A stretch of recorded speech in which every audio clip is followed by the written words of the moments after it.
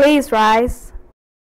I pledge allegiance to the flag of the United States of America and to the republic for which it stands, one nation, under God, indivisible, with liberty and justice for all. Good morning, hot dogs. As you can see, Lathan is gone today, and I'm still here. So I'm the big dog, Dallas, and I'm being joined by guest host Alyssa. Stay tuned for more news on the musical, books and bagels, and more. But now to weather with Caitlin. Thanks, guys. Today walking in, the temperature was in the low 30s. Around lunchtime, it'll be in the high 40s, and again we'll see some 50s till around 5.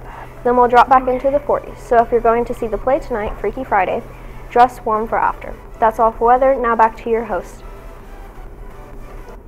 For lunch today, we'll be having on lines 1 and 2, rotini. Line 3, ham and turkey wrap. Line 4, potato bar, personal pan pizza. And line 5 is closed.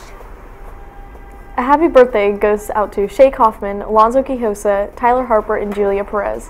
There are no sports today, so let's get right into news. Seniors, be sure to order your caps and gowns. The total for the tassel, gown, and cap will be $41.73. Please see Mrs. Rennick in the main office if you have any questions. The fall musical Freaky Friday is playing tonight, tomorrow, and Saturday. The doors open at 6:30 and the show will begin at 7. Tickets for students are $5. Books and Bagels will be on Friday, November 2nd, in the library, and you will be reading a thriller by Bureen Johnson. The Autumn and Holiday Craft Show will take place this Saturday at Frankfort Middle School from 10 a.m. to 3 p.m.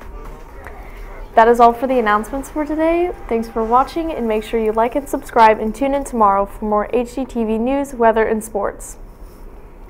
Have a great day, peeps. This is the Big Dog Dallas and Alyssa signing out.